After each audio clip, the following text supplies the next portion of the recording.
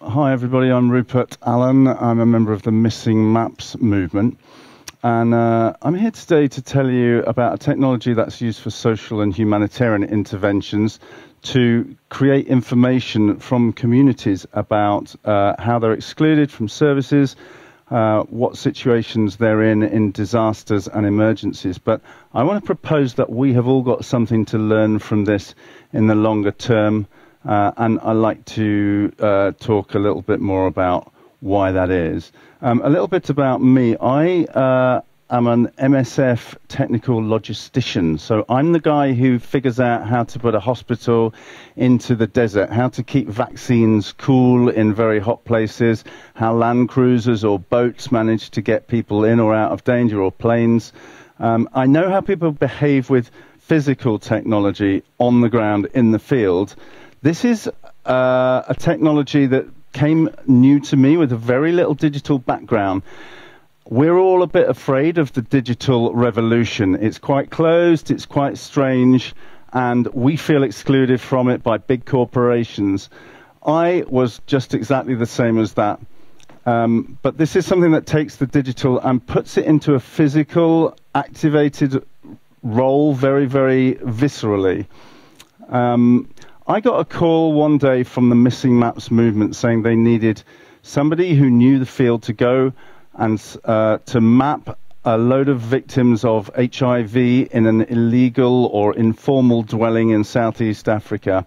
I learned very quickly, I didn't even have a smartphone then, I learned very quickly how to use it and how we would try and prepare for this, and went there and did it.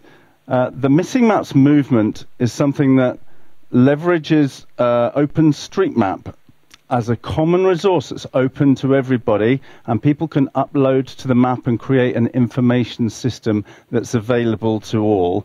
It's something that has a login like Facebook. You have a profile. It's a worldwide community, and OpenStreetMap has millions of users doing cycle maps and green mapping, doing all sorts of applications of how this map can be. You can publish it, you can take and make maps and sell them. It's an open source resource. In 2006, it having been invented in 2002 as a wiki map. Imagine a wiki map where you can go in, you can update, and you can edit your own information. You own the map as a member of this community. There is no one in charge except for the society, the movement itself around Missing Maps and OpenStreetMap. In 2006, this map was first used in Haiti in disaster response. Nobody knew where people were. The flooding from the hurricanes and the destruction was making it extremely hard to take care of people with typhoid and cholera. Water was mixing. People were getting infected. Somebody on the ground from MSF downloaded the map, updated it, and put it back online. Somebody elsewhere could see where they were, where the people were, how close they were to stuff, how difficult it was, and what stuff that was that they were close to. It was used in 2010 in the earthquake in Haiti again. 2015, OpenStreetMap community were activated in Kathmandu one dark day when the earthquake hit. Before anyone hit the ground, Missing Maps had got in touch with OpenStreetMap community members and participants and built a map within 3 days, a brand new map of exactly where everything had been before the earthquake. And this was used by all the aid organizations as an interventional map. It's an extremely rapid system. The way it works is that mapathons exist. Remote volunteers trace satellite imagery. They have its socially organized events and take their mapping back home. This is not an observation talk. This is about participation here. I struggled to understand how much I was part of it as soon as I signed up. But given that no one is in charge, we are all taking responsibility. There are 100,000 people in the Missing Maps movement alone, the humanitarian side of OpenStreetMap. And we all own data together. We represent excluded populations, and we also protect them. We make sure that we don't expose too much. It's what I like to call the world's biggest art collaboration.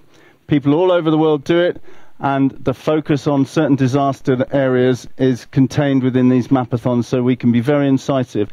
Google Maps is not there in these places. There's an assumption that you can just get Google Maps out.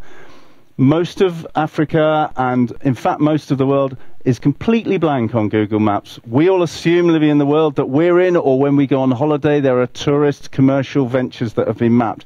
In these places, Google aren't interested in the commercial element. There's no money to be made, so you go there and there is no map. Now, when you go to certain areas, you will find an extremely intricate map of that place.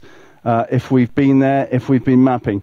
We use donated satellite imagery and we trace over it, one by one, lines, points and shapes, houses, roads, trees, features, telephone masts. Then what we do is we hit the field, and we don't map it ourselves. We activate the local community with whatever technology they've got. We will shapeshift into that community. Most of sub-Saharan Africa has got smartphones. You don't have to have a smartphone to add values to that data, but it helps. I'm going to take you as an example into northern Uganda. In 2017, a massive refugee influx happened from South Sudan where there was violence. And suddenly, an environment that was being run by the UNHCR, High Commissioner for Refugees, and had been for years taking refugees from Tanzania, from Rwanda, from Ethiopia, even from Senegal, and giving them a self-sufficient plot that they could survive by farming and having their own existence quite happily, this coordination was completely overwhelmed. And suddenly they realized they didn't know where to put everybody, because everybody had lists of where people were, but none of it was visualized. Now, data is just data. It's just numbers. It's boring, really boring. I can't stand it. I can't stand coding. I can't stand any of that nonsense. It's all just completely opaque to me.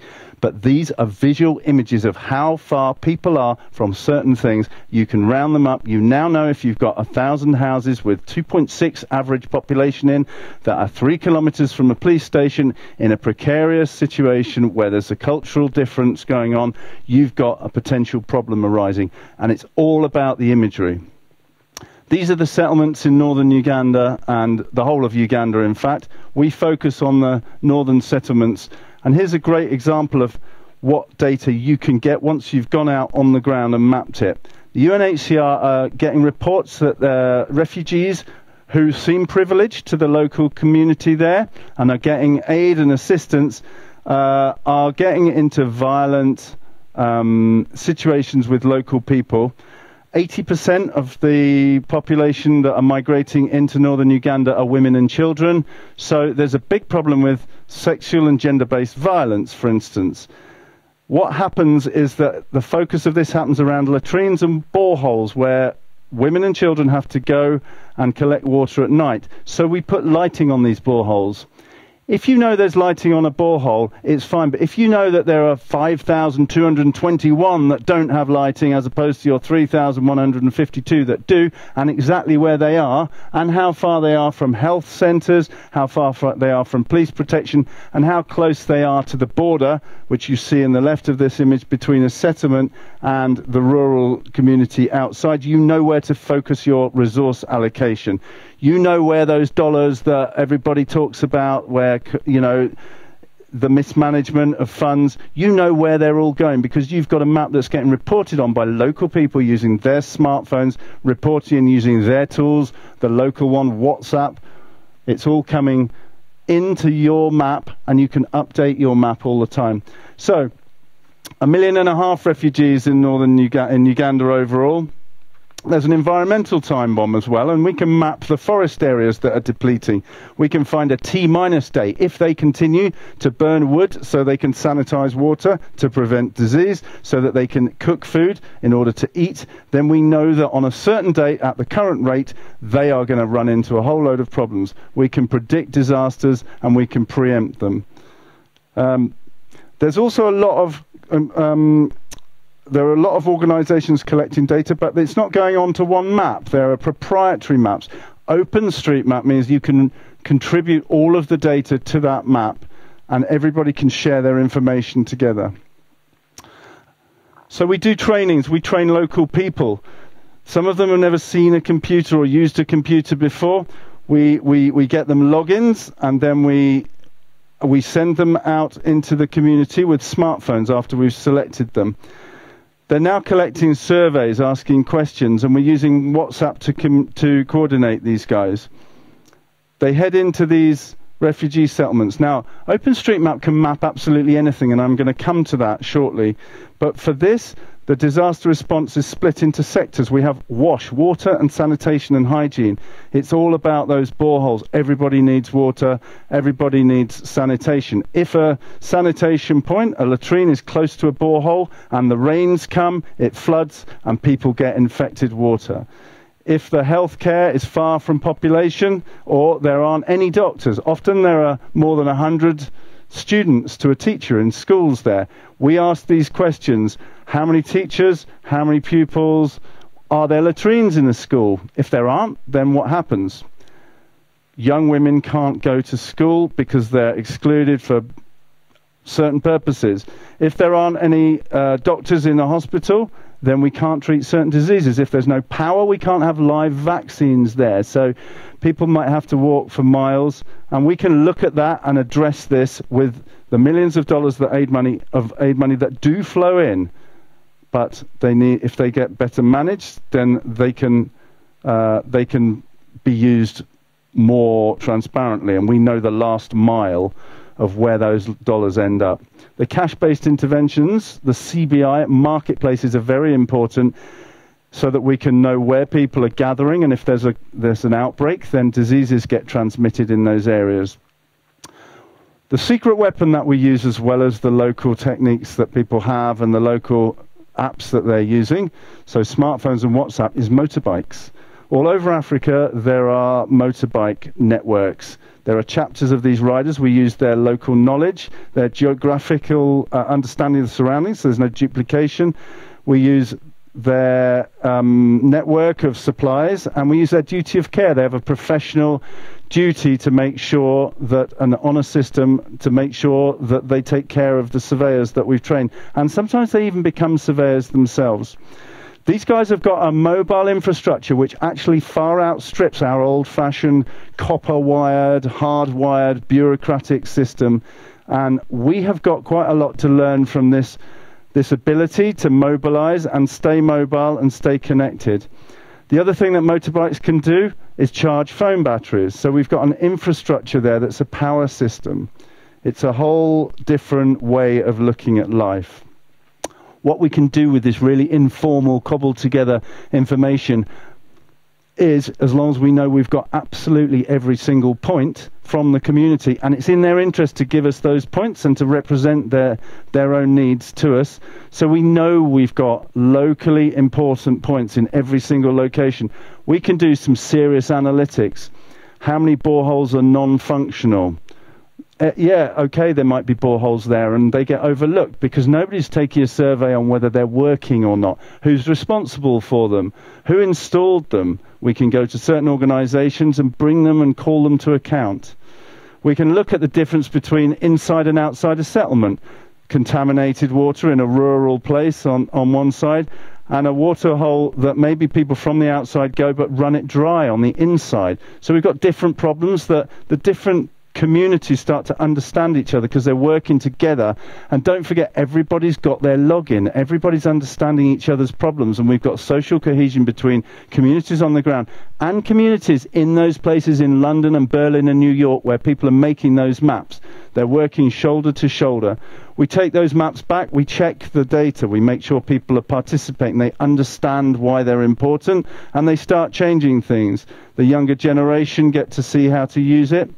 And the maps show us certain things. So I take this map, one of the first maps we did. In 12 weeks, we mapped 8,500 points in a Ruhr district in northern Uganda. These are the water points. We can ask the map to show in red all the water points that aren't functioning. I take this to the UN. The UN then says, this isn't right. We're in control of all of this. We're in charge and we know exactly what's going on.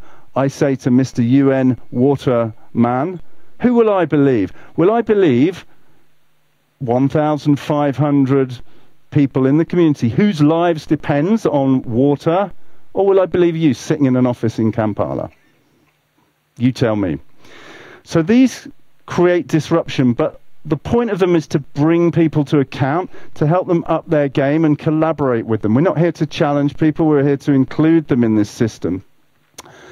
And the maps go on to the portal. So all of the different NGOs working in that part of the world can look at this portal and question the map for themselves if they want to see whether the water's turbid or where they should put those school desks that have just been donated. We have massive classrooms with no school desks in them, for instance. We all know the tragedies that go on there. We can use the map for outbreaks, so we could colour green all of the Ebola suspected, and in red all of the Ebola confirmed. On this map you see that happening in West Africa, where we worked a lot in this motorcycle mapping technique to round up Ebola and get it under control.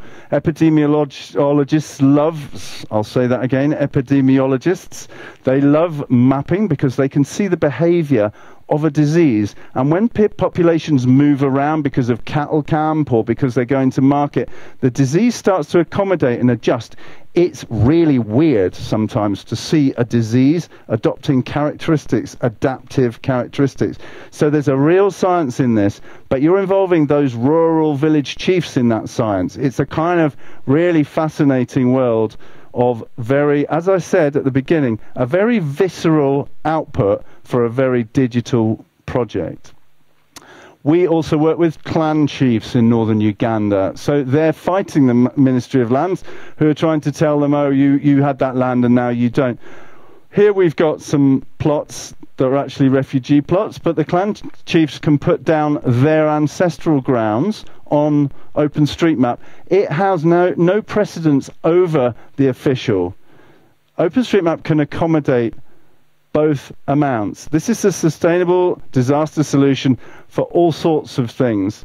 It's being taken on by the next national census in Uganda. We're hoping to support them through this. It's not a small thing and it's not a game, although it is the background for certain geographic role-play games that I could mention.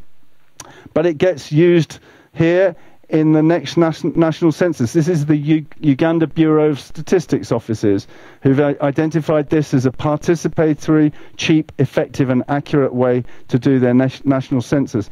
Here we see North America, but this isn't the map that we're used to. These are the tribal territories of the First Nations in North America. So there are thousands of points that have gone on there. We see an alternative to the map that we're used to. And this is something that gives that map its voice. Now, what I'm proposing for us, we can see a slide here when we go in tight. This is Sierra Leone. And in Sierra Leone, we take these surveys on these mobile phones, on motorbikes, and we ask the question of all of the boreholes and the villages and who's there and how many people. And some villages have the same name. So we say, what's the meaning of the name of your village? What's the meaning of the name? And so we can ask the map, show us all those meaning questions. And we see a map come about where there was a great warrior called Kui who named this town Cuiva, the village of drunkards, as you can see. So towns are named after these things. It helps us to disambiguate, but it's something that we can use in the times when we feel a bit disempowered about the environmental issues that are going on, whether we've got any authorship or governance over whether we're part of bigger land masses, all sorts of ways in which we ourselves feel excluded. This is open and free to everybody. The Africans are miles ahead of us. We need to get on board. Here's an environmental justice map. This is all using OpenStreetMap. Around the world, you can click on different points and see where there's a coal mine and the people are being exploited. There are sweatshops. There are different things. And I encourage you to go to this EJ Environmental Justice Atlas. So the point is the map can be adapted for all of our needs. And it's something of which we can take authorship. It's a call to action. And I'm here to propose that we start to understand it for what it is and respond. Thank you.